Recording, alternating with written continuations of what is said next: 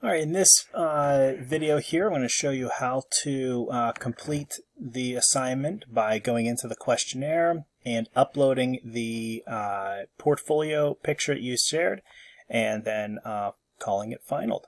So I'm in the student portal right here in the Circ class, and at the bottom here again, your assignment will not be called test. That is just my sample one right here, but you'll see a link number 2 called complete questionnaire.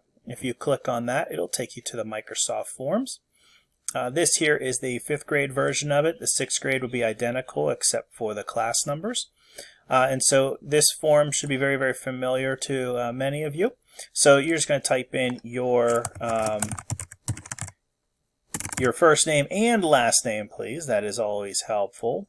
Select what homeroom you're in, and then enter the title of the Minecraft book cover enter the title of the book your Minecraft book cover represents. I can't even read my own handwriting here, and I typed this.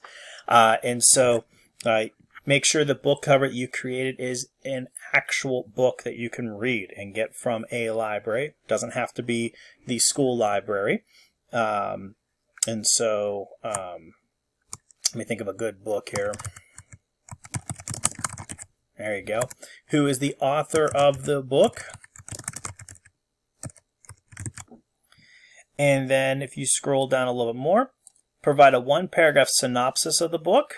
Synopsis is kind of like a description of what the book is, but no, don't give away the ending. So if I haven't read the book, I don't want to know the end of it. And so you put your nice little paragraph synopsis, and then why did you choose the book? Is it your favorite book? Is it something that I recommended? Is it something that your mom or dad or a teacher recommended? Enter something like that in. And then here's the important part. Upload a screenshot of the photo of your book cover you created in Minecraft. And right here where it says upload file. So if you click on upload file, it's going to bring up the dialog box that says open.